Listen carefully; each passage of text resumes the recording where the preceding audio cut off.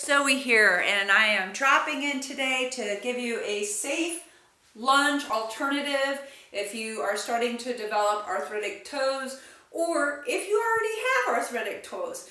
Basically, we know that increased pressure on joints over time can lead to an arthritic joint.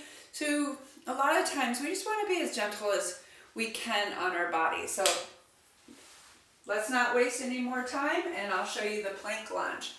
So you want to start in a nice upright position. You want your hips and your bottom of your rib cage a single line. You can use one weight and then get your trunk and spine, specifically your obliques, firing, or you can use two weights. And what you want to do is just step back, heel is low to the ground, so I am essentially not putting any pressure on my toe joint, and back up. I call it plank lunge because my body is essentially in a plank when I come down. Nice straight line.